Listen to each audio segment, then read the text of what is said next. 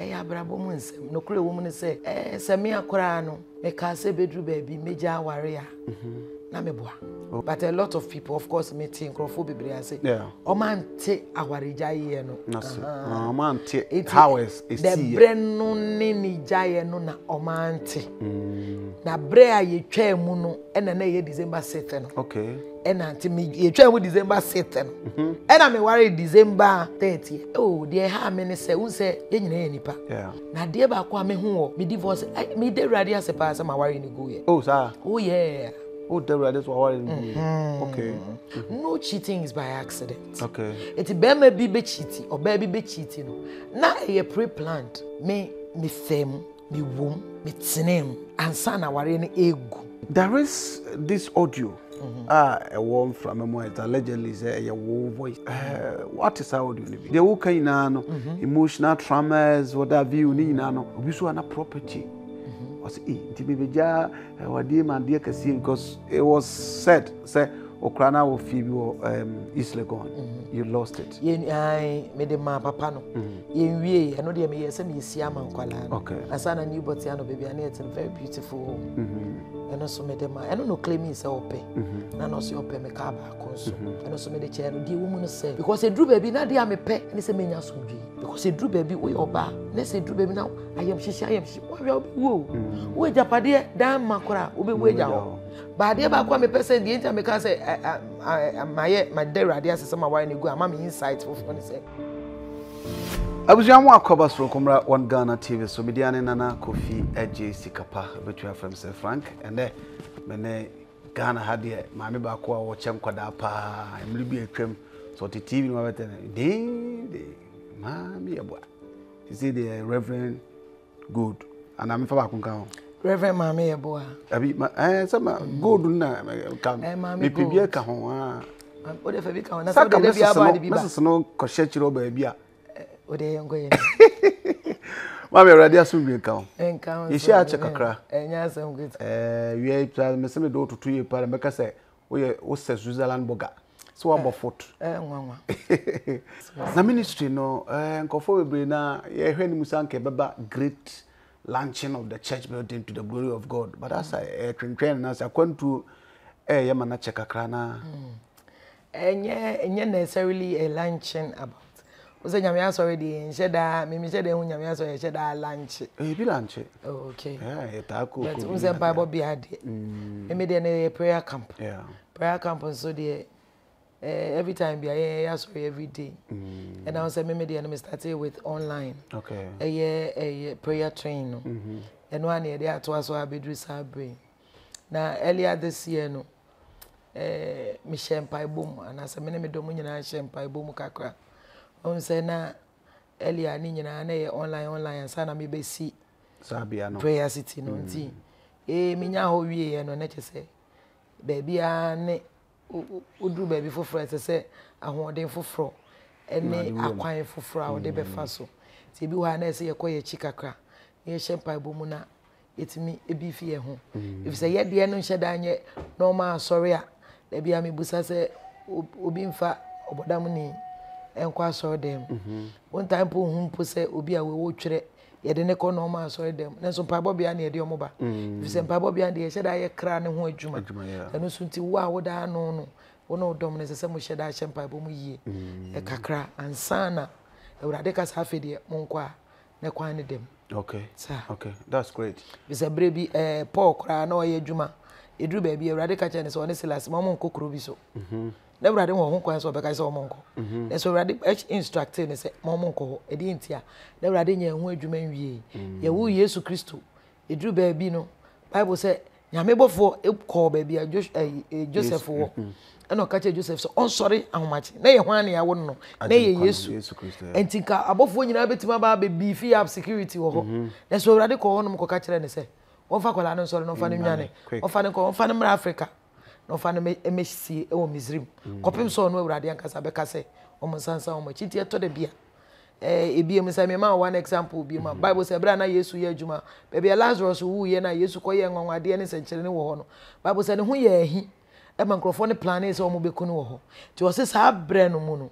Yesu, a ye in whom a free edom ni mu na ode ho kosie kakra kopem se Awurade ankasa ne breso ya ka se wompie nti eto da bia na eni do so Awurade de hosi anya na se Maame Esther nya be chenom nya ankopon e yo de kosie that's great but adeba akwa am se minim se da so nkwala no gusu che e wa Awurade adum tumi so ko ise me se asa mi gusu che asa de me na me che asa wo je information fu papa ho na de ama because ankofo atu ebediri nya asam keto ntimi bisa se bia ise onana no mado so gwa ya na o da bi boy eno de omno so odom de Awurade de dum ano de adom se de ye nyina ye nim no Awurade fa Daniel o ma no odom bia sa adom no ema ne mileage ana se bie kwa ma no Bible say nipa chede obokwan ko empanifo anim ma ti de wo se odoma chede okuta na no na de obekọ anim kakra ti de wo se Awurade de sa odom no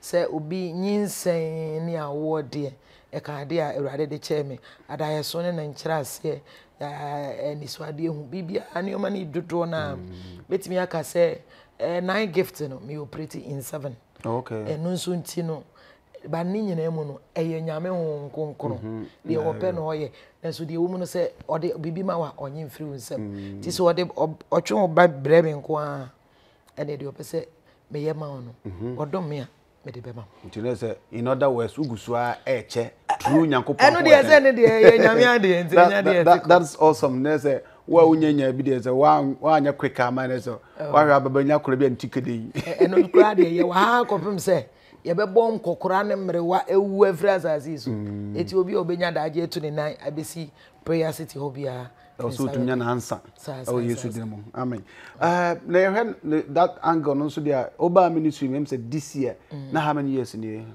o mi le ba ministry ma che o tell me TV so nyina na me ministry mo but em say na won sheda enya yes at na me watch motor forest okay I'm watching motor forest you kumasi hoyi baba ho agric junction school fefefe bi na ho no ho no say misika kra da so wo mo ho na me ji ho no the whole year yi a friends snet ho e wo kumasi ho say me ji snet no so for yes that be snet head of it one okay ho me ji ho na me ya sorry wo ho me kire san so ya sorry ni ade wonti ministry de me ma wo mu ache ma wo mu over be 13 years I me sheda ejai say maybe full time or dear. Full time or dear, baby 5 years. 5 years. Okay. So with this 5 years, what has been your greatest challenge? Or how bad because you're so training among doors, so ready feeling them. These 5 years are yes, so you know solid no and full time no. If you say the more will be what happen will not attacks and as other issues so come here and there. It be so. Oh dear, woman say once a ministry dear. Obi be any ministry pe even normal ejuma kra. Obi bia we level bia na e ho nsohwe. Na de woman say woni ma Awurade akwan a. Bibi ho no ma to obi a obeka say eyi. Yesu ka asem bi. O say yede yo, o say o yede ye me. Enti mo so amodi mechi no. Yede be yo. Obi bia wo fa nyame ejuma bia no. Esan say you eye ejuma pa na duplicate any monti. Eno so nti no be share tax bebre eno de e ka adwuma ne ho eti se kotra ne press up omu a otima betima se den ura betima tia be bofom ono na da bi obobo down you se omu a obetima tia be bofom obeti pa ebi okra be ko no ewu so ebi wo ba hwe so se bi sasa se wani su biri won kono mu na wo wo de omu ni se adwuma we de it comes with attacks okay na attacks ne so ban so a na so hu se wo ye adwuma yeah if you say de omu so obi bia o ye lazy obi bia adwuma na onye ne yie obi bia Awurade nhye da ehu adwuma ye obonsam kura ehu awon attack o de wo mu no se ma menche obi bi obonsam o attack nipa debi wo sa attack bi aba nipa bi so a obonsam mpe nipa bi a wo se wo mpe odin ahwe mi se wo mpe medin wade ye den ehe na me free ebusuam ne hwan papa ne hwan menya politician bi ba menya minister bi ba menhye da anya obi a me ye yi bia eti nyame na wo hwehwe na onim de otafo de akire mantles okay the devil follows mantles eti obi bia e mantle no no de akire eti se free wo so na se ba me so a e mantle na chi na odi o kan Awurade asem Matthew 2 a Bible say bra ye wo Yesu Kristo no ne ya wo na wi ese enyansafo bi na omo hwe nyanhwefo ena Bible say omo hu Yesu den ne star in the star yeah ne star Nsonoma no na omo hu ye enye Yesu achi na omo di ensonoma no na kire omo say yawo Agyenkwa bi etedi achi na omo di ensonoma na achi ensonoma na achi na omo di a na omo de ko hwe Yesu no Bible say ensonoma na omo di achi so omo di akire no na ebi kuta gold na ebi kuta me krobo ebi kuta frankincense na de na omo de ko akoye omo de ko ona Agyenkwa no because of the star etedi ewo mu no say sa eye star na ahonhom ne abonsanfo di akire they are not after you, they are after the mantle on your head. It is obi biara okuta de esombo atamfo beta se bibia mauso se ministry na we se adwuma na we oba tan we bibia we bia se wan hye den enhia so hwe a na de wo ye no se titi ho yie na je se onu baabia na se ennioma beba wo so no eno na kire adwuma we. Okay. You all one baba obi insensem na sase bi esu ate akoda no ye atwam tie nsan ko bi afi one of the famous thing about say Maame anya na hokafo no so be ye issue kada ma kire say ensem efrechi by got to a point where you was na what transnational church name kakra but so people did not understand. I'm saying no look at the part of those things. Yes, duration na divorce abane foforo so abana say ayen tem because obi da twe pre ne de na wa de na yen tem sa people did not understand. Well, I think say ono ya brabo mu nsem no kure wo mu ne say se me akora no me ka se bedru baby meja aware ya na me boa. Oh, okay. Because me de obi oni mi bi anim say aware jaye was not in my plan. Yeah. So what can several times then so the woman say yes adwin bebre ne woni petrim so radi gina tu eni gina eti bi wo hono ma ye de ye betime susu so de awrade pe na bebem na menyin ni say ebetimi ato me bateto me eti eto me ama ware say de ma ware gu ye say yen so yen hyeda anya obi a ye fie nsem no ye bepese ye be mani party. Yeah, of course. Eno so nti ya ware jaye ho nsem no nkrofo ante but the woman say asem beba na wo be call court mpo ansa na ye be file case no na ya hyase akoso ansa na matimi ya kan akodru ba bi as settlement kra na beba ya timi settle na ye bre bebre but the nipa ankoti ase no ye say na mi chire no kra mi mistake na mi chire ye say aware no egu ebre sei na e bia anase sa bre sei ni ye twa mu kra na ebre sei na me ware ye no eno na ma ehye nkrofo nwanwa but ni nyina Okay, but I hadn't say because nia why because people think I say time in take because na say 1 month na minimum ya papa no a wa ba fruit na say so to chire wa mo bono la leni ade a say wonim say aware okokot kra ansa na be fa lawyer na menye me na me de asem na kokot e mi ran de me call enti so de me call ye kra na ye be fa former ura me former husband no na ode me call ye na ye be file asem no na me kra so me file in response na ye be start asem no so ya kwa kopem say e be dru ba bi na ye be dissolve asem no wo court no duration bebre every be 2021 bedru sabre nyina na me nkwa na mete okay kopem say aware ni gu ye no but a lot of people of course meeting crofo bebre ase omante aware jaye no omante how is the brenu ni jaye no na omante na bre a ye twa mu no na ye December 7 no okay na ante me ye twa mu December 7 no na me ware December 30th enti eno na eye but I normal na so wakra no ujitum se so obi eye omo kansem bia don't blame them much because someone to hon sembe no ne bi ho a obi ho a de ha me ne se unse ye nyina ye nipa obi ho no masem bi si a obetimi aka na sem a onye ye ho baby so be do what but obi sheda ebinum sheda di matem but I normal ade bia no se unfa mu da aya na eye den se obeka ho ansem but ufa mu a obeti nyoma bebre ase but me fa me ye nyame adwuma me media so na me media na ye kasa dada asa na nyame adwuma no kra de onya de ba de na say one microphone kwan say ye sheda anye ye wo and ye criticize it's all good but ni nyina so ma me hu say nipa dome okay nipa pemasem a lot of people look up to me. It's a young crofo ya say. Ah, Maame said he done. Maame said he need dinner chi. And an warrior. There be and an warrior go.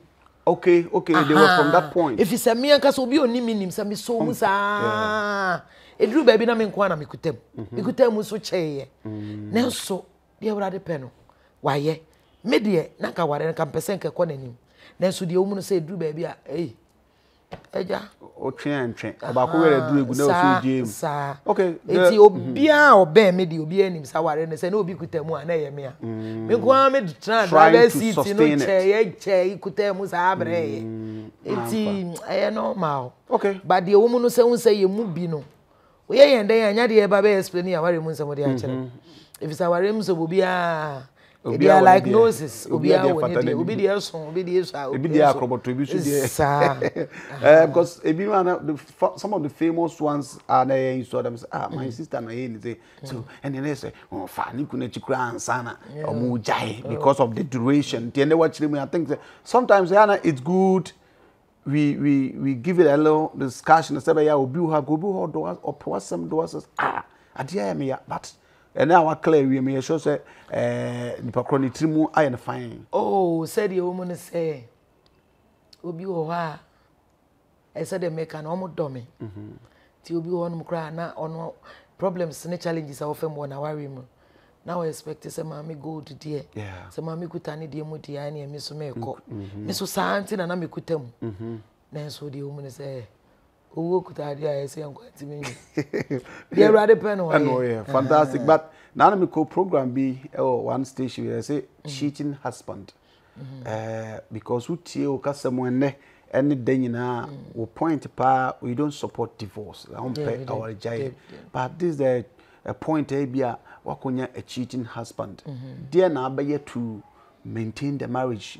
By then because why you did all you could say all kind but I'm going to say that would you still advise people say you say no for ye cheat or marriage on tana home kusi da be announce what would you advise about such people? The truth is say when it comes to the issue of cheating, whether Beman is cheating or Ban is cheating, mostly, with me, I can say mostly. And you know, na ya na ejina oba na Beman so. Oh, really? Me fancy be me no na worry.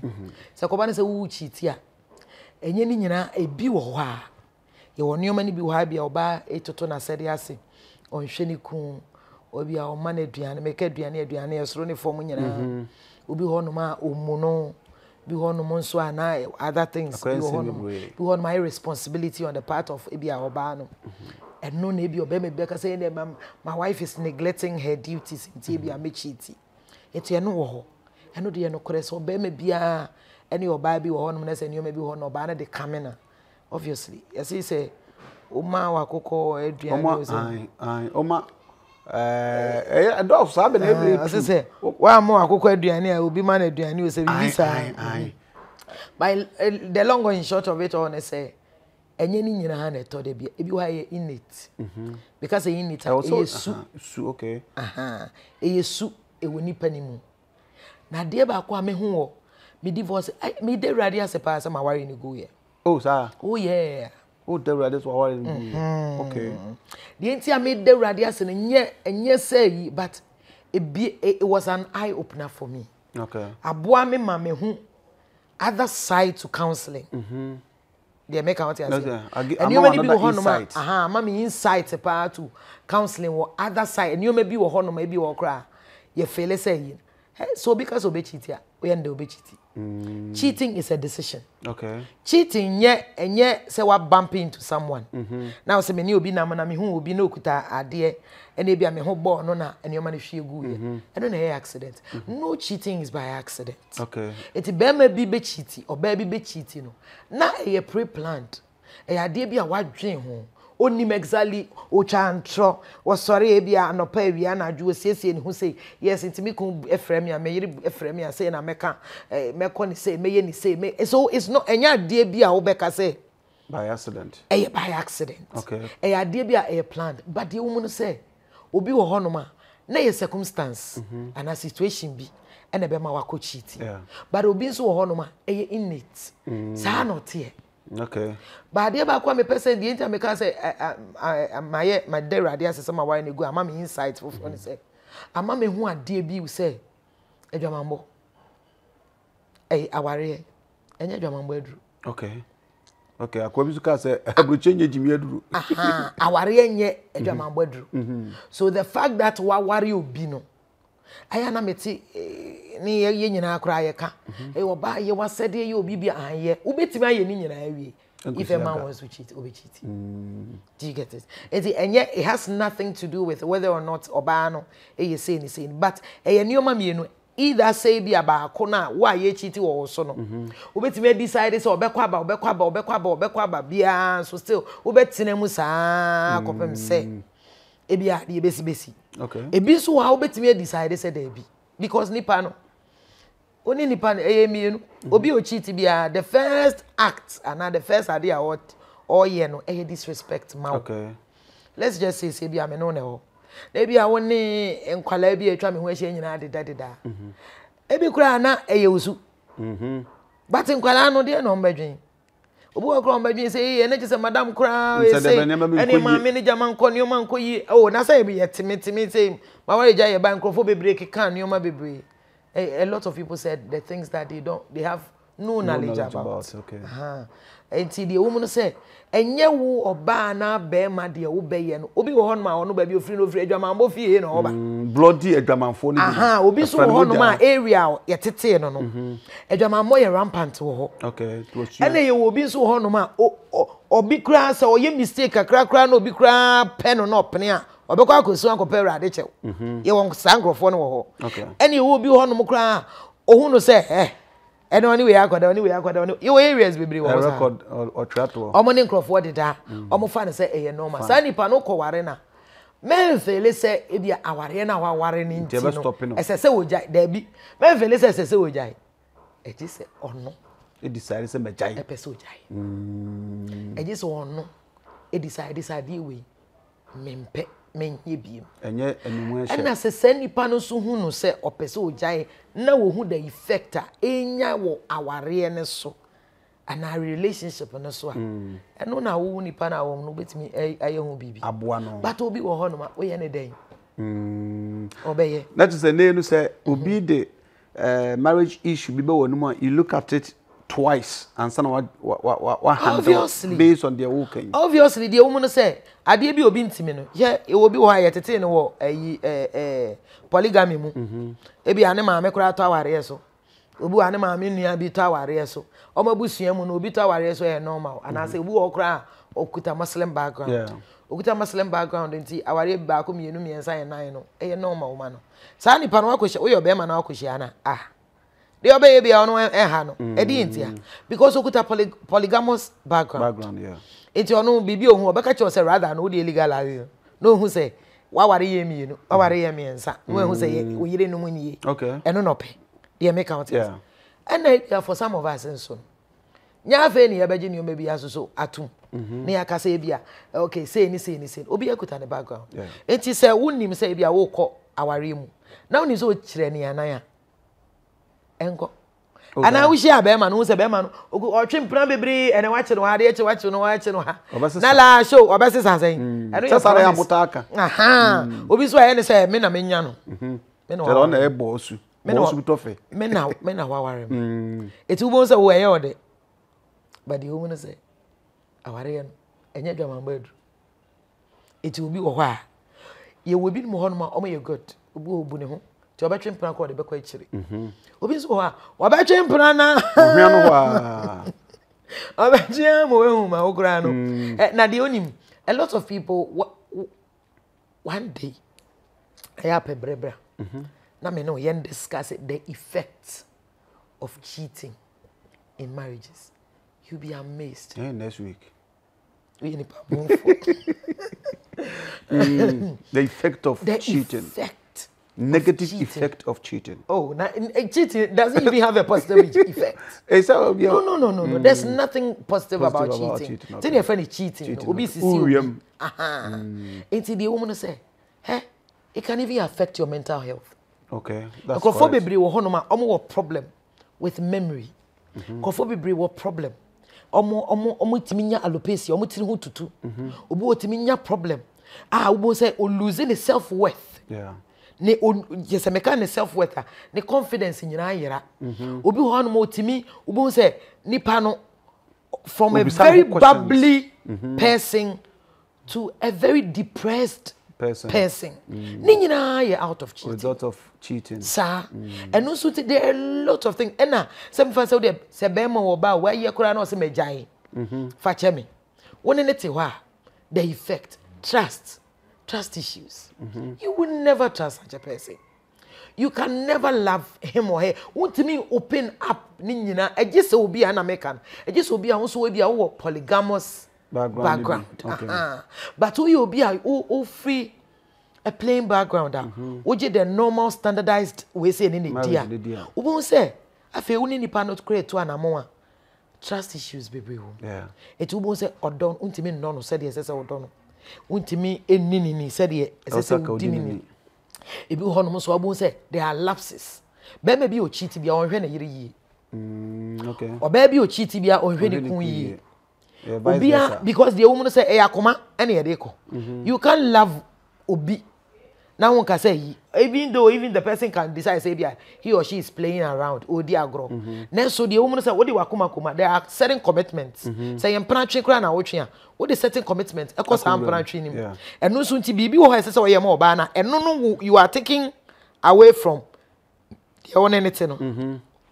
Say oba no so chiti woni kun so a ono so gi bibia free de one no ewo ho nimu e na ode amma obi a owo outside ebi ho no na you are giving your time obi ho no na komo ese wo ne wo yire ebo no eno na wo ne sa nipa ko ne bo ebi ho no sika ese wo de boa wo yire ana se wo kun no eno na wo de ye ebi ho no responsibility bi ne ejeje mu no commitment eno ma bebre wo ho no there are a lot of lapses ne nyina ye de cheating na eti ye wie ni nyina kra na afiyete wa nkomobonim e de ntia because me chef Sir Frank din a no say I love you I'm a picture or dream I'm a picture and I was your dom okay I love you nyina oboa ti mi so machi no there's a response oboa odom hefa time be no do me oh yeah we say the odom I said the odom ba ko ya o si o mejai me say oboa ufa o phone na me suspect you.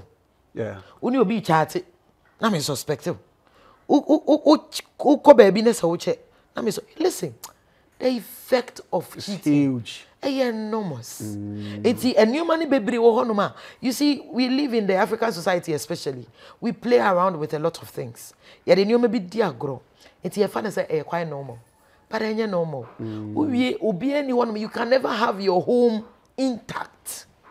Be me bi anyone ma wo fie be ye pepepe obra wa ko chiti nti e be the photo abu baby ase e ma dodo kun e kom ni kuno e kom no ko ase anda kanu de na takum e de ntia because if you say we dream say we am na aduane we so dream say we am na aduane ti na yire na nkasa kra so hwe no se me akochi say wa men e so bi kra no obia man okay and also there are a lot of effects that comes with it you lose your respect in the home akwala wonyi he's looking up to the father ne papa no ni obi a the day akwala wonyi o looking up to the maame ne ne papa akọche ne so obi ne dey ayi nkwala etiti fie abia nkwala etwa me ho ahia ne nkwala me hu ne bia nkwala enyina hu se da onam ho a wo ko ba enyina woni obi ada respect ben respect him it at the end of the day enormous ebe wie kire no na afi mo tete wo kwa eti ho de ma sa tamfo mi bia mo tifie edru ho a se mu jaya enkeye if it's a bedroom baby no na respect him odo nim adani suspicion kwa ena ba ko feel so cheated ebi won so a ukwa ware bia mu a in every marriage ba ko ye adwuma chen ba ko in every marriage there's no marriage abeka se obi aye adwuma pepepe aware bia mu no ebi wa na oba no ena yire ne ho ebi wa na be ma no na yire ne ho so can you just imagine say bia say me fan say be ma na ye adwuma pa no this sika be fie no se na yire cheatia ebi kwa no cheating wa ko small boy bia na yire na eto phone ma no na yire na eto car ma no eno wa hide ma no ana so oba na o ye adwuma ne kun obi wo kro bebusa school fees no wose me ni bi na obi hu no na enkrofo bi e be gro medam ase at the end of the day you know but I could feel so cheated. There are a lot of things that comes with it. And I noticed that the effect of cheating I'm seeing entire new way so said all kind of we need to have time and then have a broader discussion on it. Oh, they won't say you can, but won't say I say can no you can the effect no deep to there. The entire no ni na agina yen kasa counselors no so. No kure woman say obi amfemu a oh yes. Oh yes. Okay. And you man be one me fem, me wom, me tinem. And sana ware ne egu.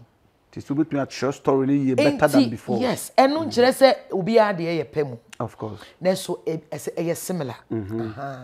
Enti the woman say the enti nipa bebre wo ka say yen hye dan ka ho asem na say so obi hye dan fam yen fan say bia be ma na cheat ya. Na say be ma ye counselor. Onka cheating to say the onka cheating the effect of cheating to say a big deal. But so oba e counselor na wa go through certain conditions and situations na wo free mo a o gina kire na o kire mo betima kire mo yi better yeah sir. Okay. Both on one side e be mistakes or no cry I plus e be the free the other side and so by and e be a enkrofo munya ho kwan ne ade nyina say obi a wa fam no kire mo a o betima kire mo yi. It I believe say yeah it's been underrated yen kan yi exactly and yemma the effects no yeah drama no but in your world no me feel say yeah rather no yeah jeje memo mo twempana so me say na me hu no as yeah jeje promiscuity so yeah jeje memo who are unfaithful Africa attitude and na ubenya ma ubehu so oba bi kra chiti obeka say chai forget and je na anya big deal and yeah yes memo chiti enim say na free bible mu abedru sabre e memo chiti na so the woman no say there are effects. Okay, radiasem ewo First Kings. First Kings free 6 honomo no.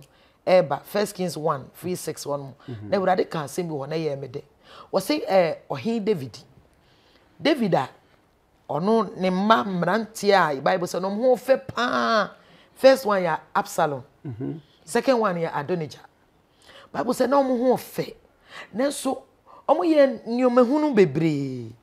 Bible na chiro ye say was a papa no antwa da bi antia na baby da say aden na waye sa enu so ntie man kwala no so kwan ma omo ye ya me dru baby no enkwala no omo akunkunkunkum omo ho ene ade enso ebi anka otia omo anka ma na sa nti yes ohin David no kura na o ye big king na ewrade dono no ewrade asem so kan me yehu say wan hye da ntia ne ma eti wan ntia ne ma so nti o ma hye da hu papa ene bone wo kwan so ye hwe odi for Samuel Bible say ne ma mienu na o mo so Joel ene ba ko me refi ne din kakra Bible say de no mo tie no ono no de o mo si ono so na na mu say o mo so nye atemuafo e de na no mo ye duru ba bi no mo jeje ademudie bribe no mo jeje bribe no so nti krofo ne declare say o mo mpe ne ma no eno kan ho bi no enkrofo no ehihye se omo pese omo nya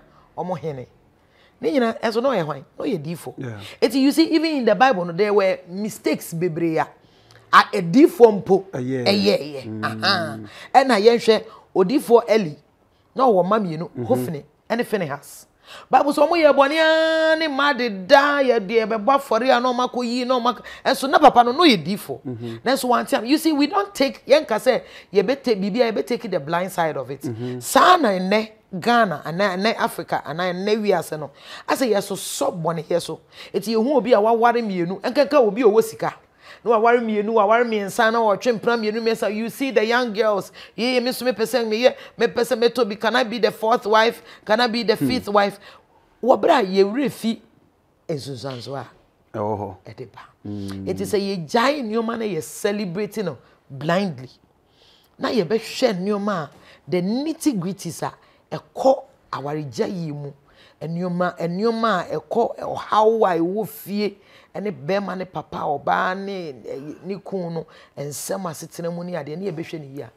papa ne mabre be sa de o kan sisi an de me sure say guest bi tia ahwom no be konto kwa say sasikafo de ukroma am say obi a vision say ne otoso 6 10 9 crank ope because am say it's good to get married or not to have something to do with a worthy man than to stick with one pauper and as oh but so say nipa na the only year no so free baby o say the only year the only scan no o free baby o okay there be the person just say and hu sikani bi na otwa mo what's pa for trot down oh of course here na da get bi su ja na da yeah and o pray ya no so ye yi it is ana won so sa wo fa obi so obi nye yi a obi nyini yi a na no nkire se nipa no ye ware na nye yi yes yin yan nsra kwatia aha ti se obi a se o peskani dia yeah get a biska for no grind o I say o te bi wo bakuma but the woman say ma enne e ma bebre wo ska che mema oh yeah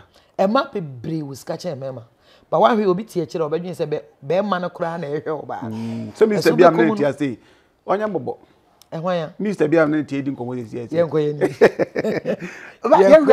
cheating you say cheating be cheating penisi baby abetra ari attack bi atene de the same things na baby abetra ebedi ye bi cheating e obi ho outside sabi mema na igmu ahoro obi obo na outside na abeti ni fie ku ene de e bia wa won kanchima wani ase ho no what say ade e kwedie ase e di matem de na ya na ma ta so mpa oh so we dey say dey wa kan dey before can say yes when you hu anya time okay say obi ntimi nsi obi suban ho kwan eje se nipa na decide say obi jahe nanso sebe oni obi wo ho na ubu no uye bibi kura de ye wachiri cheating bi anye okay se be ma bia se de tie bia wo ka se wo fa wo yire chi ana oba wo fa ukun achi style bi e bi whichever way bi anye okay but the woman say obi wa obeye in your face obi otin kwala bi oboben wo efie bi wo hono masabe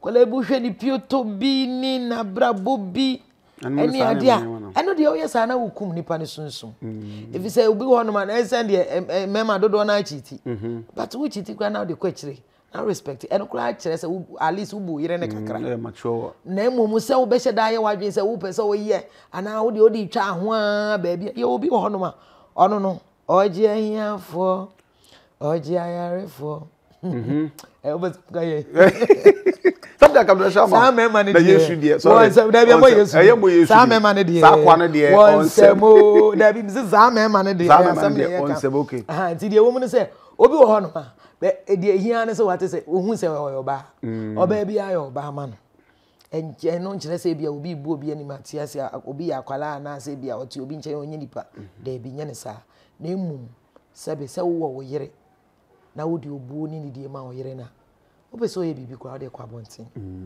na ye wo ba bia wo yire ni hu ba sa afa ase de yes na ye disrespect and also de ye ne se first obema the first thing I my account yere no the self confidence nyina a drop it because yes I feel shakwala no wonder say e de na kwala we wo me ni bi e de na kwala we ya me ni bi e broso se lumba nyoma ba mo ho o himini se na me himini bi ye woni ze mu di enzi the truth ni say o pese o cheat ya obi ntimi nsi obi suban ho kwan yeah be ma wo ba o se onya wo ye ne den a wonye na mu fa obu eni ni di fama oku ana wo yere no na wo de o se waso adwebo na se obeya ko achi in disrespecting there is this audio a one from memoir it allegedly say a wo voice and a woman me you so alleged because sana me kan what is audio ni bi me de engrofa kan ba me ti bi da oh really there's an audio system nim yes said the woman say eno de me say ye me ne me kun da da say your husband na one no me nu ewum edi nkomo ankomo the woman say aware bi ankrofo okay obi a won na fofo obi a won na dofo enti me ti audio ni ti me conclude okay but whatever it is say or no voice to say me voice to say me voice. A tremuti, I wouldn't want to say, yeah, my wife be my fofo. I would want to respect my husband. Na me kunda da no so. Even though me ne jai, I still respect him. Okay. Because me akase me shira bebre no. Na me ne te ene urade di shira me. Eno so nti no. Me pese I want to revere him. And he's still my children's husband. And my children's father. Yeah. And now I am my ex-husband. It's a baby side, unfortunate. But who could have leaked such an audio? Oh, I know DNA. Now, but the person said, I would want to put it behind me. Okay. In the sense, say, my wife could crisis, I'm going to Ghana. And me say, me. Okay, because the audio is out. There be less respect ourselves. Okay. It is it's my past. It be ana. It be kura. Say me woman now for no so one now for. Say me Nkrofo be brain so by enche. I mean, I have been a leader for a very long time. Of course. It's me name however it came out, but say no, say no, and I say be a me and I've not listened because in some manner we are saying Nkrofo can do so. I didn't want to even give my ear to it. But at the end of the day. I'm coming. Focus on. Oh, Papa. Now, where do you go? When you are asking me about relationship issues, they are very important. Let's deal with them. Yes, and the reason why I'm not the band is say, save your mind, everything. Intimate be sanoa. Maybe I know being put a be or bound like whatever. Now, so that put whether a audio sa, it be a way and chain, and any and chain. Yan fantonche dinti American sa na say ya wona fofo make won kasa make won dada no so kasa pa but you perceive him as a quiet man but when you're quiet okay it odi nkomo and na me so me wo me nkwala bibre twa me ho ahia obi abet my mischief okay but I don't think say bibi I would want to dwell on that. It's part of my past. Oh, okay. The Bible class okay. Okay. Thank God because thank God for Kofi say beer one out of Obofour will release such an audio. Intina na me bisa so that but since I was who needs a woman I must respect that. Papa, you can see a then I'll make us say I'm going to respond to me one of the things that we are made them respond.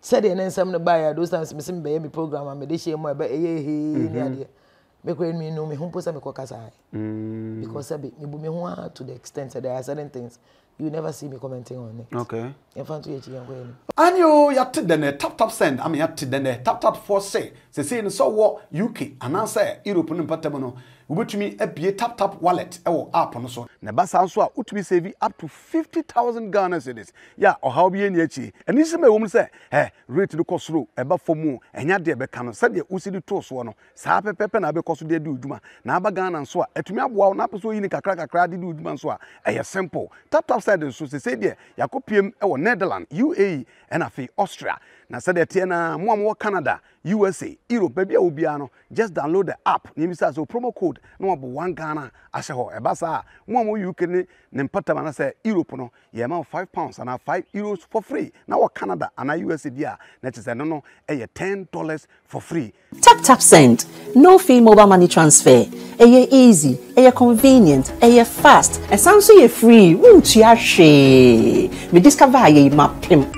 Hey, they just say okay, tap send. Papa no.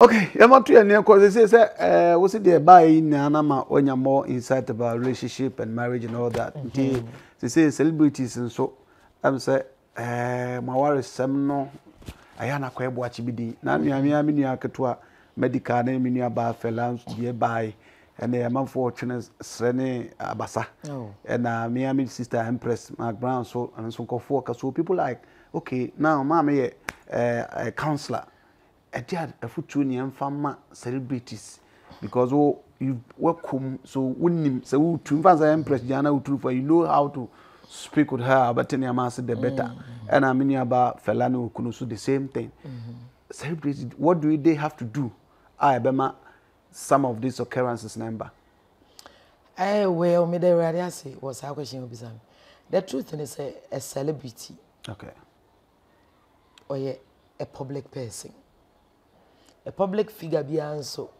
bibia ni bibia go out there. One of the things I am a public and say I am munya botre kakrama celebs. Okay. And as a public figures. In the sense yes we any party say one. But my main control in life. Wonga omo bre waware mu pa ye celebrities. Oh, okay. Let me tell you the truth. Wonga wo bre pa waware mu. Eti ya me hwe young people eba. And nkrofo ene kra be ko YouTube ni ade Facebook nkrofo omo aye omo aye se omo super so omo ye celebs ni ade omo ye programs ni ade. Show mo di. Am sere urade mom se. Urade nkra won kode entabana so for mo nkodru. If you said the moment obey a public figure, mistake be kro obi be kwa akoye de abehye wo no, you will be blamed for it. Yeah. Obi ade bi obeye bia issue. Now one of the things in it, first of all, Emma public and we are see any man in here. And free and ne we are see free Bible muton. So okay, already asem or Matthew. I said here, Mary Magdalene. Obi na ne ko die. And so on na ye penesi na bo. Be maybe na ne ko die. E se do see esi abo no. Be ma no. Be ma no. Abani hu. Enso ne esi oba na ko boy dwaman. Enso no obi na boy ya na no kwa na ko boy. Ba ko se ye chi no so pe. Aha, enti ne ye chi ne so pe no. Na be ma no so ye dey. O show pe. Enso hu se be yi be ma ne bai. Aha. Now one of the things and I say women are overly criticized. Okay. Bema kura ye boni ani de ahye oba. Na ma bebre especially omo ye celebs no. They are dying in silence. Onim de entia. If you say their partners are manipulating them. Ebi ono ma omo hyeda omo friend saying oh, there's this popular word I say nipan person yo bibi na utua bibi wo ho no blackmail. Bless you. You will feel that word. And most of them are being blackmailed into staying in the relationship. Bibi kakre bi o hu say nipa no obi wo kra wo yedin, but the main fact so who say nipa no ye public person no. Bibi kitwe bia because yen hwe be ma ja ware na so ye public person nwanwa. Celebrity be ma ja ware ne nwanwa ne say.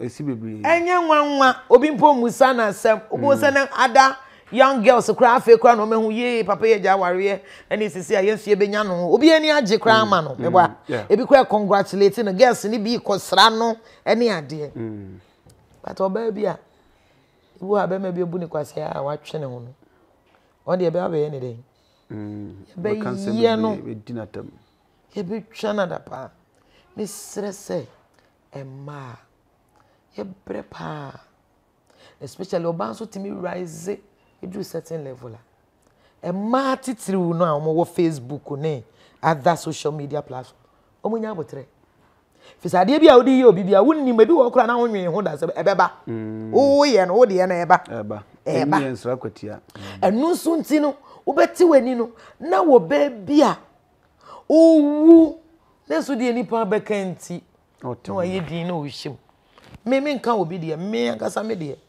me ma ware ye se begu achewu so bi kuram me se me mpre me enwu me kutam because me yenya me nipa me ye sofo me pesa me ye nhwe so de ma wiase nyina ese du baby anye yi na se du baby kra na ahwe ye na se me nkwa kra ho ya aka du baby no makoma bo se peri bibi ya ye me eti du baby you have to run for your life eti to de bia yenya botre kakra enkrofobia celebrities yes but they do ma warrior yen treat you to say normal people because we are normal people.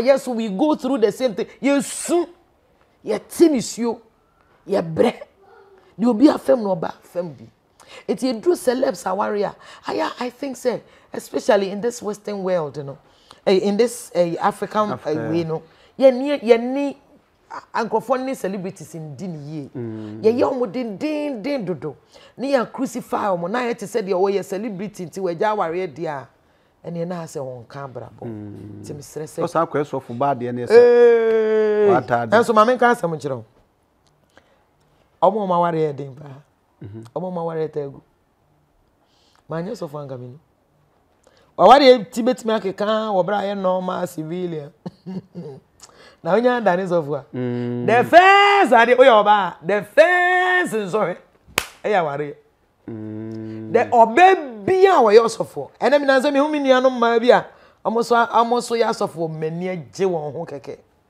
enso me sere nya me ma o me bo mpa ye ma but the because o mun sensuo enfansi ho o mun fata won to ho because the omun say ye wade bi wo ba bia wo be wura bia ne ho so hwe so ye celebrity a udi na wo no so ntini obi kura mia won pese obi so yeah sanso na yo sofo nso a udi na okuta ne ba bia wo hye ni so ntini obi mia wa won pese obetiem eti ebi ho no ma bi ho kura ukura be waji so wo so musa obi pese da aye obonsam so ehu se e spiritual adwuma na wa ye wafa no e nyame adwuma e honhom adwuma eti the first thing is esse obonsam attack no with every force they make said the be ya wanim e be gu ase enzo enye ni ba hwe awari ya ye o me first obi ka chem so obi be ja awari e oboa me nyi untum da na no me ba bi kura ka wase mami na mpesa me ba mami tama me ba wo ka se ma ai mami ko siesie wa awari wate me nyai uja ya mami nchen ma be bi o me na me ka kire no uja ya mami nchen me de da bi jiro hu betime siesie wase ma wa awari enwa ga me ntime ama nchen bi waje futo na me wasi asem na me ka eni nti no onu anwu se wo ba bia on fa ezo hu se ma afi de obeti ase asan otimi aba me nche ti na me ka cho se me ye me de se ma ware ni kuye because it taught me a lot of lessons and the mama who say any relationship issues nyina na itimi resolve it yeah enya nyoma nyina na itimi esisi if you say to the bia na de no atra free mun nipa mienu no ema there's an object bi won finfin a it has become an issue but ware nso nie enye nipa ba ko na resolve it yeah two sides be ma sombi no ba sombi the moment abema nko abesom no ebeji egu ebedu baby ne nsam ebegina sa nso na oba nko anso som nko adru baby a ebedu baby ne nsa begine eti ye nipa mienu ade eti sede eti bia no se oba ko ye se obeji egine mu na ba ko ameka ho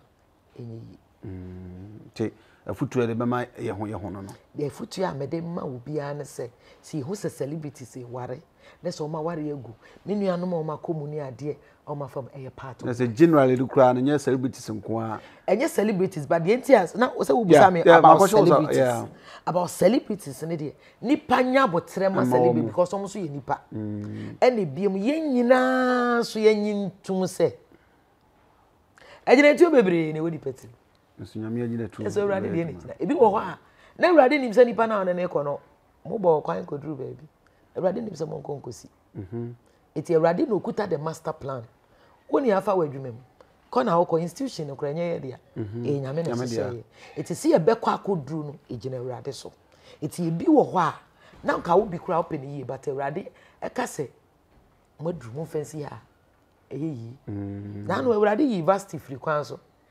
and what they start betna aware kro na mu enso awurade favor awuraba no so enam no so ma Israel fo nyina so nya oje menka so obi free na ware da binya sa na meka but the person say do baby do critical point bi na say critical point bi na say otwon ho a oh believe you me e do baby na hwe na untim sister twon ho kakra wo de mo separate mo ko tena se kakra wo tena se kakra na so oba wo be ma mutimi resolve me issue a mo samra back mo ko tena se kakra na se mo hwe wo ho wo hwe be ma wo hwe be oba na mo hwe na mutimi resolve ya sister ko wani why na urade tan aware guo enso pe de waja aware no odo no na just akwese ye de abruchi nkrata ba wo hwe na kudu na mpe be ma no a na obi afa ba bi I know so a story for na oka Jawasem.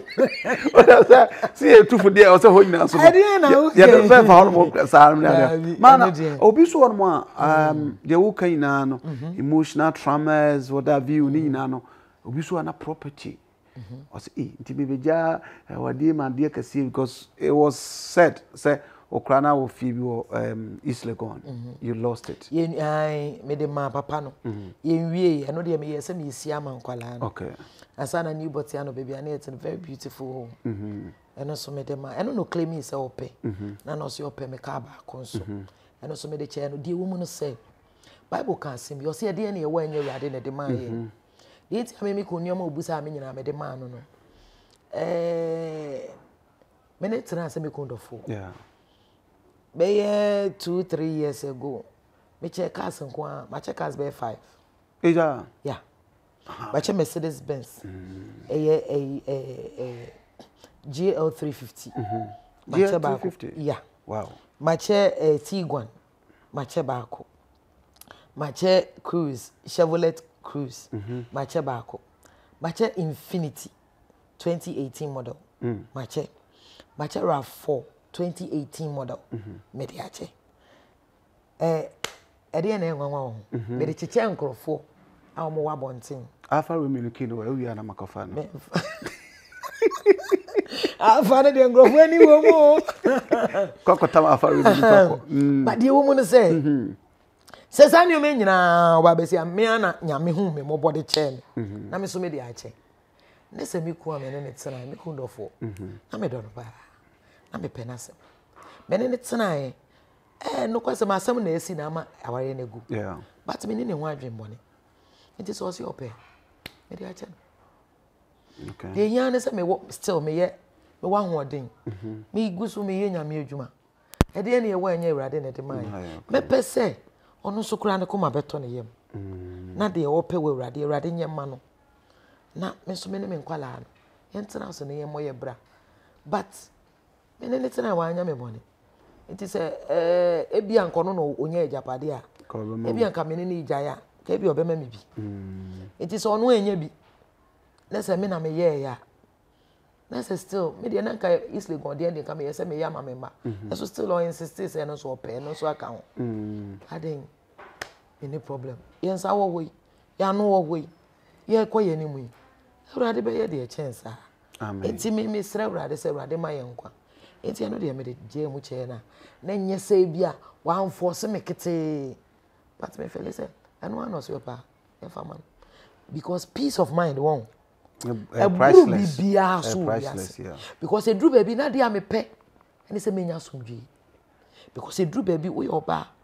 Na se drew baby now I am shishi. Wo wo. Wo japade dan makora wo be wo ja ho. Na so to de bi awurade betimi amma wo nkwa. Na watsena se edi nkwa wanya wa ho ode a. Ade na adwuma so po. Na wa yire ho aye awurade adwuma. Me she du kronim. Me ye nyame adwuma. Ba me wa somdwe. Ito de ne ope bia me de mama. Eti she da anya se obi o chinchin me nsa.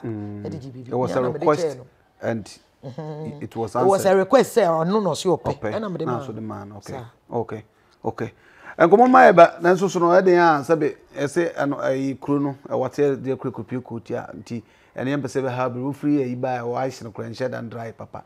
And em se mate se akontan so ha no ne ade nti bi o ha o se yitumi bobu anema so kakra se be ya butumi ya. Ade mama fie. Me aware there but say de de an Maame fi do time o say enmu ne ade ade betumi ayesa akwan so tie o see it we jaw kakra but how is so far say me hu yan sa abosuli amantumi amabi ne ade and so far how far are you now enjoying the peace you've been looking for? Oh, the truth is our ready for me our partnership. Yeah. Me expect to say be mama worry no. Onya normal be mama me. Okay. Na me so me nya normal Obama no. Ye nya asumji. Oye na adwuma otene baby, otena broach me so me te Ghana me ye madwuma. O ma once in a while na irade ma ne kwan ya. Said you na bay. Na waba. Me hu ne kakra ja me so ma hwe ne kakra o ma me so mako. Makosra ne kakra. No. Say na no kosra kakra ba yi. Enshada anya big deal bi answer. Okay. Inti enye for some of us enshada yeah very me a very laid back person. But Jafi ne ya sha say I'm say already say over you go through. Amen. Abebem say you should because 20 years before na say for start to see there will be some kakra as normal human beings there will be some doubt, because if I've been able to, if 20 years have been breakable, there will be some sort of doubt, but with God all things are possible.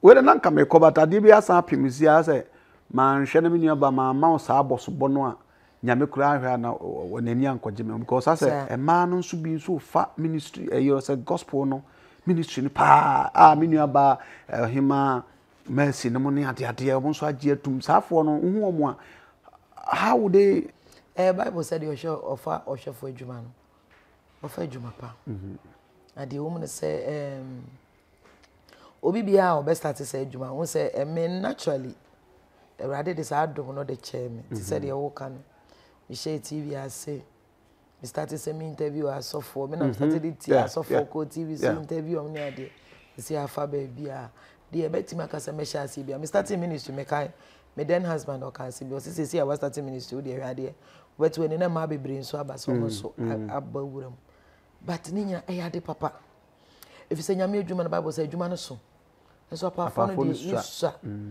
na the woman no say emma ministry edin enu so nti no se be ma sori sesi obenya dom bebre edi na chi ye nkeka ne ho asem bia e be ka cry ti se be ma bia kopo be ye ka se sofo bia kwa kopo ba ye quite normal but a man yitimi nya attacks akese enti no kwasem so hu so ba bi so asori so aba ministry man pa ebo na ese ye de ta na chi ntimi de me de rade ase se de obobo mo di nyina me hu se maya na bebre ana se e ma ba wa na bebre abem efe ne mum de afutio kakra me ka kire omo no meaning so bit say me sister ohima akra de ono kra de onyani blow ansana ono kra o ministry no ono so AC ho yie efa the preaching and I'm say blow ye ba mo so ama okay so so start e na na blow no benti no ka ba ka say blow bi o ha ba e shemode ma mo bowuram oh there be me say the woman no say wo mu a adwuma na ye honhom adwuma into stage of course ye mienu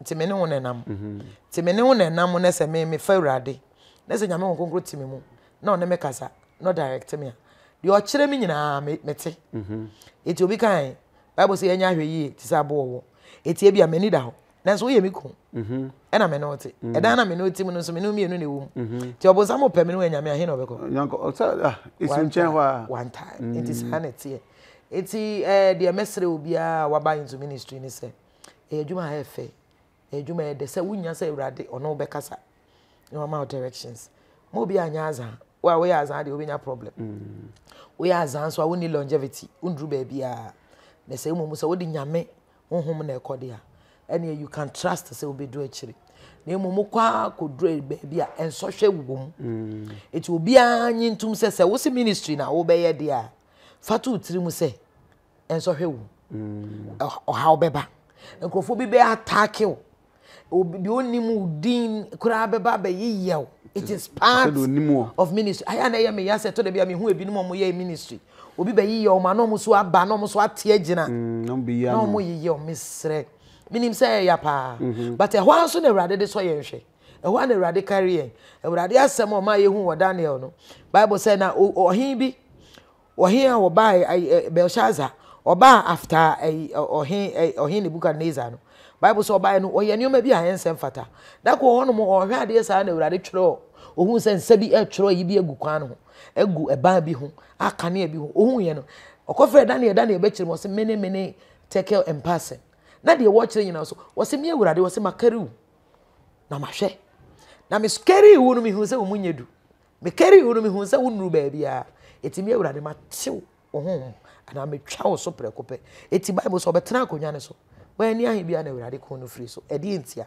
urade so ne hwe ye ya sofo ye nipa ani ha betena so eti ba bia betena bi urade bennam kwan bibiri so de aso ya hwe especially we oba eti se obi ka ho asem mema nyina ye so won hwe ba won se mema wo akukodru ade e begu oba ho fi no engu be ma ho fi de e begu oba ho fi na ka be ma bo mpusumpu enye ne hwe obi anso ha no ho but asem ba ko na ye ka to oba so a enkrofo kura di na chikura bo se na ye o se o ma ba mu kura bu eti misrese menua ma ne menua mema no ma ya ba into ministry nya ye nka hu se de ye de ya agye nkwa no ye de bi be ye yen enne mmire mu de social media na wo ho It is all your software so person you relevant. Nkrofo be ye.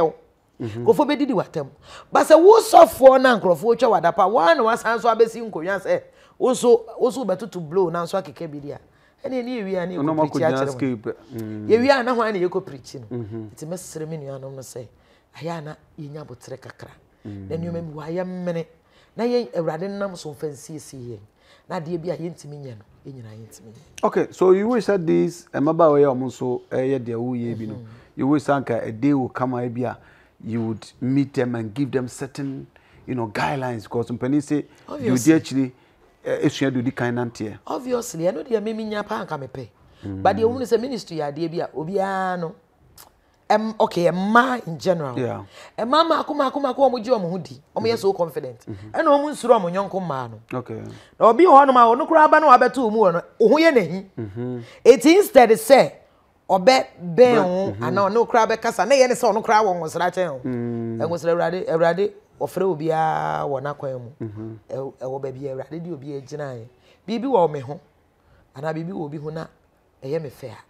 Me pese me ben no. But eneno u ben obi kra anaso obi ben o kra na nipa na ye ne say na me kon na chese ono no obeye te se de ono no oboa me ni ade nti say ye nyina ye bebre obi na I want to tap. Of course, or say iron sharpens iron. Iron sharpness iron. Social man. Enti bibi wo ho no ma bibi wo obi ho a na wonnim a yesua nyame adwuma yesua Awurade say study to show yourself approved. Ebi wo anu an shada anko school etu shada nim nyame asem so pe umpe Awurade asem wono na wo kire wo say he lives in his word what na say it is so Awurade asem wo say wo be kan nyame asem you have to know the word has to be taught ese se wunya wo kan Awurade asem wo second chronicles 15 no 3 no wo say na Israel for wo mun ni nyankopon papa wo mun ni nyame asofo a wo be kire wo de eno nso nti na wo mun ni mmra no eno nso nti na wo matoba de wo mun ni se wo be mu a enye automatic se nyame asem be ba be wura witirim ese se usua ti Joshua 1:8 no was said this book of the law shall not depart from your mouth but you shall meditate upon it day and night so that you be able to know and observe and do according to whatever is written in there was say and that in that way your ways may be prosperous eti ade bi ho a wonim a ben die wonim na won kire eno nkire se ebia nipa no bro so but yes ya Ghana ha no minimuni dwane ahantan na doso na obi so ha ye ne se so ben ho a na akoye te se de ase wo na wo kire no so no so pese obi be obi na ye kire no no anim dada o boss lady nyame asem obi nim je obi okay of course enwosra obi de buru obi de so obi wo teaching gift eye ne gift eti oye teacher eti ade bia obi a kire a won te ase o kire wo sesi you be able to understand it sanso na obi so hono ma ne de prophetic enti ono so se wo kasegu abrabo so something will happen he said you wutie bia wo your sofo kra everybody needs someone an authority figure to speak into your life for something to happen Awurade kra na aya opese wo bi tie anoma eti na no na Abraham needed Melchizedek yeah Jesus needed John the Baptist whether you like it or not obi ehia obi na nipa na bie ne so na say Yesu na why adru bro be na adwuma nyina na John the Baptist needed to baptize him there are a lot of things na Awurade de amana Bible say obo na su wie no was na buburo so by it the woman no say everybody needs somebody yamfa minimu ne Awurade afrem waka bibia and at this time I don't know but everybody obi a person or into prophetic it was starting ministry or person and me huwe and no nya no na be kire se wo ye wi brafom sie nyame asem bompaye na Awurade ankasa no nkasa e wo mu betima ban se wo de ne ye teaching betima ban se wo de no eye preaching betima ban se Dr. Buadi Nyameche he's one man I admire so much baby papa no wo bia nyame wo nhira no na papa no some time ago I listened to his documentary bia na all kasa was say what's your miracle that what's your preaching ma obi ebubu ani sorry nyina ho say bia wo ye miracle bi ni ade but have you been to his church that man is massive wudru na so lu hu ne church premise edifices a wasi sidi amewurade asore dan ne fe na wo hwe papa nanka so wone ne yere ewuraba ne krachi ni papa bi wo kasa well poised ne mannerisms any ade I tap into that and we answer so kasa obi I saw this and that asa na agenedi na so nyame asa wone de no wo preachi otichi he is good at what he does and no so people admire him for what he does. Yeah, appreciate what God has given to us. Because so the Holy Spirit will give to you what he knows you can carry. And will be the farmhouse. So do all this say, Obi or say me who na me who na no pe and obi a press obi a pese debi. Obi how dey teaching. So radiation. How they preaching? So radiation. What do you be walk there? You are to pastor a church. And I say obi an dear. Okay. Accept what you have. Okay. And go with it. Amen. Some boy can back be as ababa dear I need like as for yanos o here BB like onya obi afutro bi Canadian wanka e bi oba be drew to your standard because whether you like it or not is captain yes or your pay setter obo captain's band say C0 Ronaldo no some boy are tears because sabi so dream power dream bone it could be Ghana for be to me account say oh obi ko hon ma sabi nye se bia bibia na aba no so but where hon the far e bia obenya bibi toto de say na wo ka say but enkwaya azane sa ne ma no office obi o mu a sani pe de chiri o si kono no unya nka ba twena ba ho de o mu ne say nyame adwuma ho na no Paul can say me o say me Paul awrade frɛ me a one honam ni moja ento agina na wo pa kire say se awrade frɛ obi a one honam ni moja bi ento agina eti obi frɛ awrade frɛ obi no bi nyina ho ɛna de o mu say adwuma ne so ehia paafo bebre ti se nipa no so ono kura awrade frɛ no na ne kon ne do awrade say was many are chosen a few many are called a few are chosen yeah one crofo awrade ahye da asoma mo with mantles with messages with setting a yibi honma ono awrade de amom say deliver this message and you one crofo bi nyame fie okay awrade asem e wo Timothy was in a rich man's house or say in a wealthy woman was there are many utensils was here osikani fie no was here a nioma bebre wo hwa ye ade yes e be gold e be silver e be bronze e be wood e be cry clay now you was in as a wo hwe so year you will be fit for the master's use it the woman say the obobo so no kire say enye obi a wonyame fie bia no ye gold enye obi a wonyame fie bia no ye silver enye obi a wonyame fie bia no ye special or ye diamond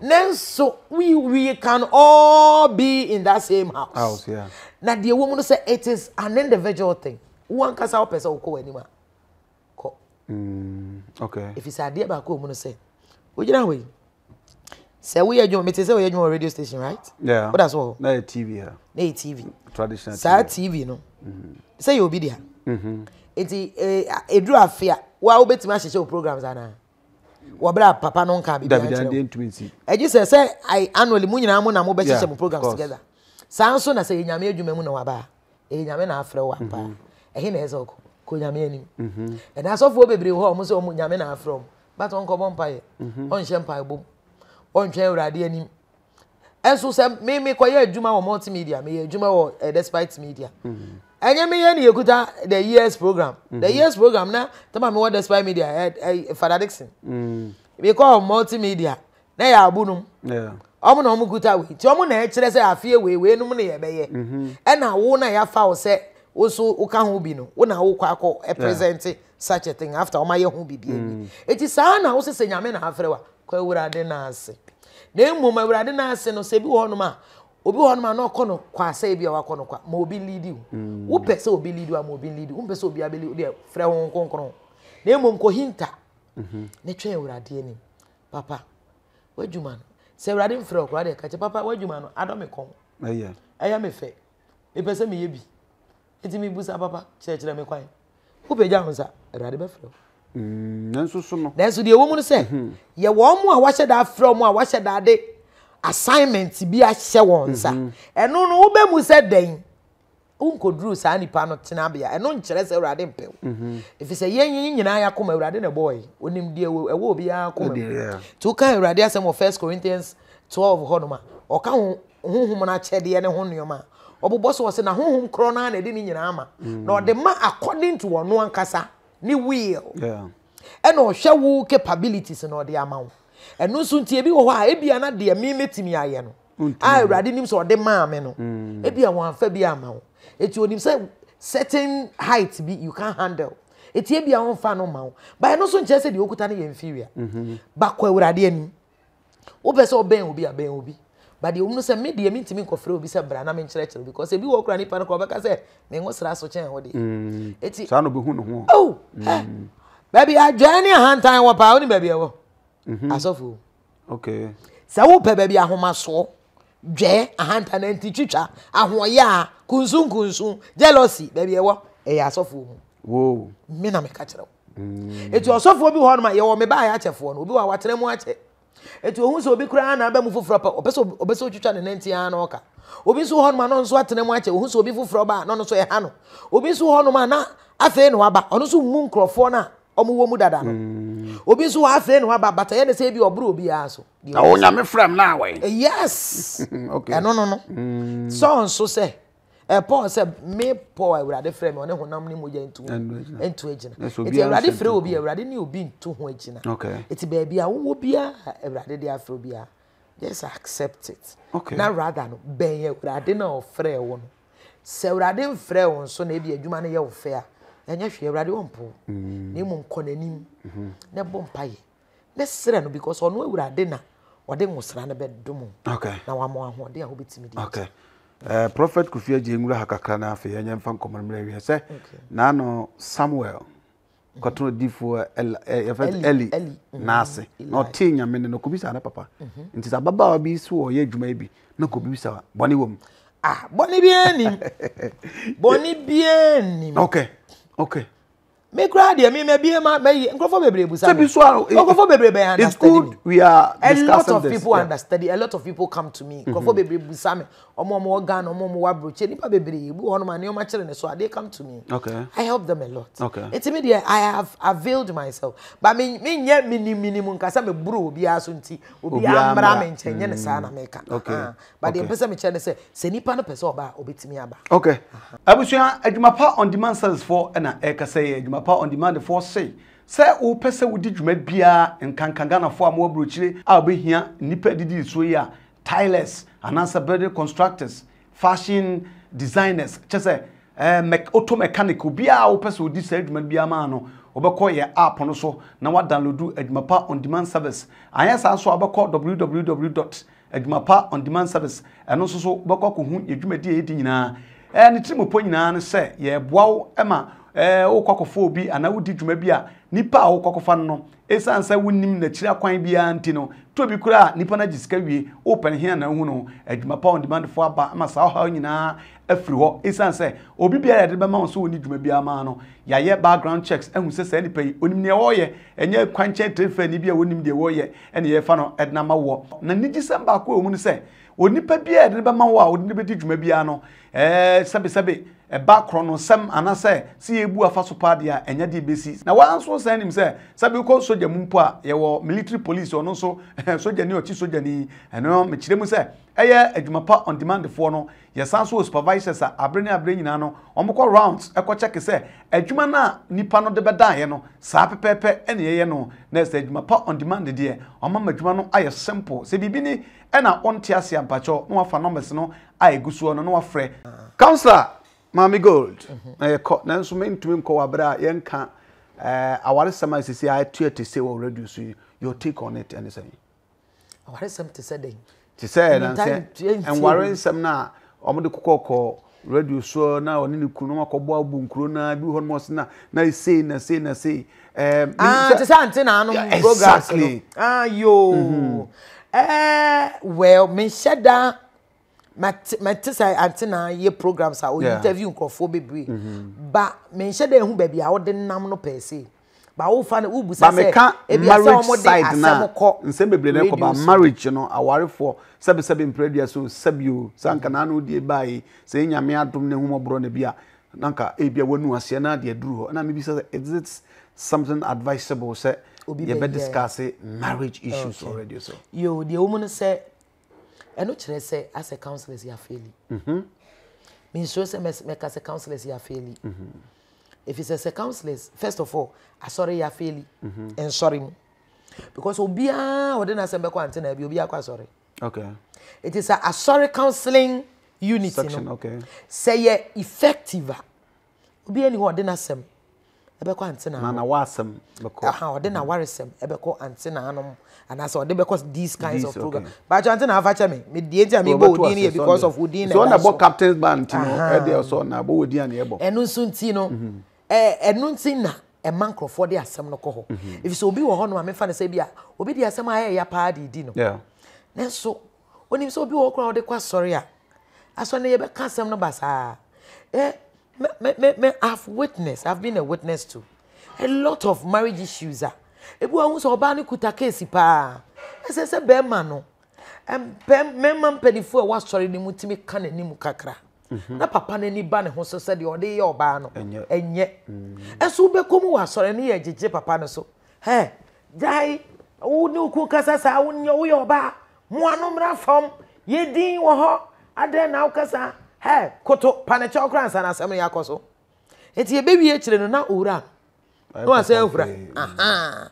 Na so se ye ka asem ni yie. He na oba ne kumaton. Ensem bebiri so ebedu wa ye wo amma wanka wasem so. Ye se ye ya. Ebi won ma wo de asem ne kwa akoma pani bi no. Obeka se wo wi o se ha ye monkro. Enti ye monkro he. Oba oyira be ka se de o de ye na enye. Oba ne se pese mi chem ka ko se ye nko bonkro. Ni ye twa oba ne so. The entire American is a match to na de nsem no ko. Ni nyina ne say ye man ka won asem wo fi. Ye man ka won asem wo ensori. Ye me kan ensori ne counseling unit no. Efie nsofo nso mpanifo bodwa aya atete omo mu di a wasem ye mema. E mema ne di a wasem omo anso ne de enioma ya di ma. Ti ebi wa kra de ote odefo na otimu na odi asem no. De ode ye na yire wo fi re nko yi.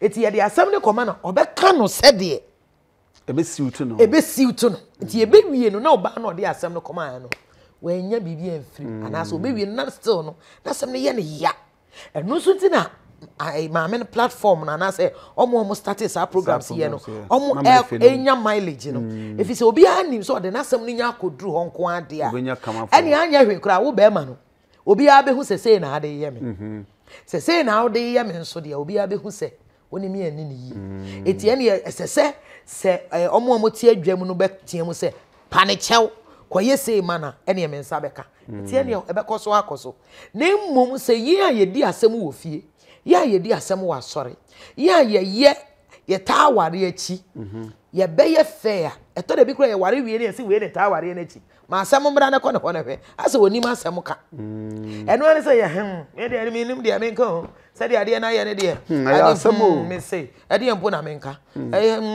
eja de me fra hwe wo bet trans se wo twen se ye be frɛ na papa ya keka bi a kire wo bi anfi ti na obe hu se ekwan bi wo ho no ma owura ye be ka na obi hu se we no wa ye me wo kokoa mu ade no nkoka enti me se de wo no se kokoa mu efie sorry ye kan nsɛm yi na ye ma obi akwan na oka expressing feelings na yawdie ne pia because these platforms omo mama ne mema ni nyina akwan omo ka won ayawdie eti nipa no be wi kra ya anya ho hwe kra watimi aka na sem eni keke eye therapeutic man na so se ya man sa akwan na dia ene sa programs no e be cause house because anya hwe kra nipa ne be wi no no hu se makoka me ho atome maka obi ehu se we na ade ye me na pie but eno so at the end of the day no ye be wie kire no na nkrofo bibiri atitiru ne ani ntin ye di akosai enemu nsem ne ade ye kokoa mu asem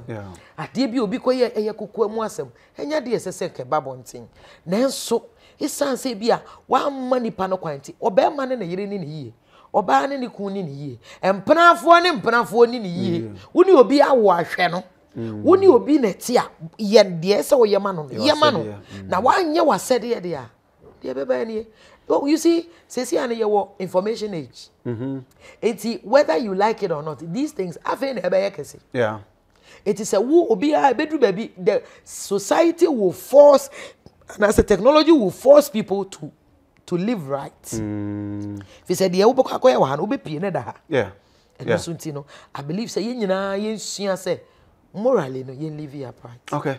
Okay. Technology, talking about technology, we say be so there audio. Ebi ankomo no we do no dey abetum from on kwantena on koma mafi no dey abetum, but people see that one to us just like the I know they are breach me I believe say obi ni obi di nkomo ebi am no we di nkomo in confidence I don't expect to say on the carbon but the woman said the entire ebi no so keeping us say ofele say on me ni bi okura ade no assembly because ebi ono so feel say nipa na keeping in confidence obeti me twa asem kura de ato no so eti say ade a wodi yi ho ano de afan okay but say ade a say wo pese wo hye da akoka say okogu obi ani ma say dia not okay thank you so much brand there and let's do one share fm an hwe wo jam am no ba ponte bi better hours because that's all there we dey me no share there na say we no our fe no ayeden na kasa no so e ba no but say aso auto machine for ne ade na nyame hira Maame tapo anointing kaka na kwa ba mi nchia I wish for ede Mami good me dey see am for Reverend good open so ade open so friend bia na friend na etumi aboa na mo sansa gusu koso tokurum ho papa koso ho papa days no days no ye dey every day bia ye balance ye breaki kakra na mitu kwan so kakra but sisi a nyame adom yaba it come next week na ye sha say and na ejamenya ho so kakra me hwe na kakra so nyanwa kakra kwa bi kakra oda ya se kakra mri kakra mri so abene oda ya se na dia frafa na just enzi nyina eka ho but all the same no yeguso okay nyame adwuma na de ya kofim se bewu enzi obi a wo hawo say ya wo say adwuma say ya ware ehun asam you see to da bi ese nipa wo pe ba bi hinta e onioma bebre ho edi nya eno so one of these days da obenya ho no abane aka ho asam e wabusuam onioma bi wo ha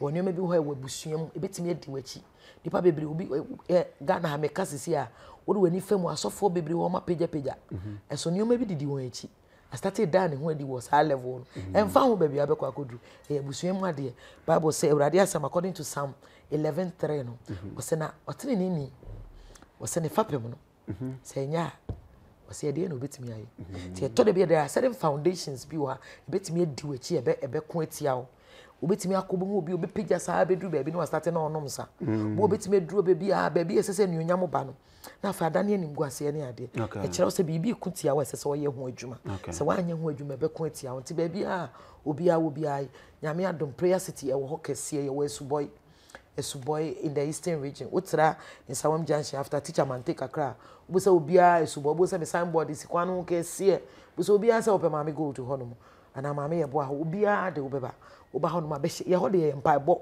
ti ye be hye ho be twen ewurade ni tuba na mama wa kwanchere no wa hyemu no wa twen na ma kire o mama wo enioma obi gina so de abompa na me yanso ma bompa uwie ni nyina afa me tene me nsa wo so ade ko na wo so no ebe yi ato e awo adwuma eden a wo so obetimi ediye asamo no mpaye dimpaye garempaye srampaye so obi so hwehwe me am number 0554 554 644 0554 554 644 number no is as easy as what the America Kregu Tombran na wo say di ti bobade so betu afre prayer city e wo suboy said o kan na so do any free in someone na wo conference suhum no undu na Maame goodness agents ye be biano biano ne ye kana James ma pamanta de bi do half agents ye be biano di obi a relax it no prayer koso whether online or prayer city or baby abekopedi bia number so nya fape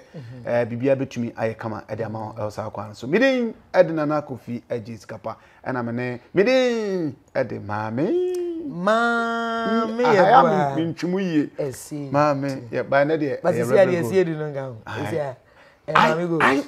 Maame good e che de ba akroba be kan ho I say man see akwat di be kopie koti am ya duma research here be that's all GhPage Magraheb all right ya fasrama C0llapsed beauty product C0llapsed product Ghana for and ye nuaba mebe ameto nkusronko a ode ye ankasa oba de ne pod ya man ne de aye enu ti so woni pa kokko ana wo ni patuntum ye wo bia ne de nti wo fra na wakyirikyim sɛ me nipa tuntum ya ma nipa tuntum de o kokɔ so ana wakyirim ɛno da nkyɛn so ankwada nketewa no nhwɛmu kyerɛ sɛ so mu nyina firi nkwala mu ba mpani mu a ɛyɛ ɔmo bi de ntro bia na ayɛ basa nyinam so utumi nya semi-clear beauty product a ɛbɛ mo akwada na wawo no Ghana ha no wo bɛ no me no fɛfɛfɛ sɛ nkunya yɛ kɛn sɛ wo pɛ bi atɔ ampakyɛw bɔmɔde asa numbers na egu screen so no wo bɛfa na wafrɛ na ya kyerɛw baabi bi wɔ ana baabi yɛ mfa mrɛ wɔ so ɔyɛ Ghana ni kura na ɔma no ne a ɛmfa ho bɔmɔde so bɛgye bi sanse mpani sɛ dufɔkye ɛda nsom mfi apem kura na ɛna ne nkyɛm na so ɔyɛ Ghana na oburukyira a ɔnyɛ buroni bɔmɔde so bɛsrɛ okrom nkum ɛno ɛyɛ semi-clear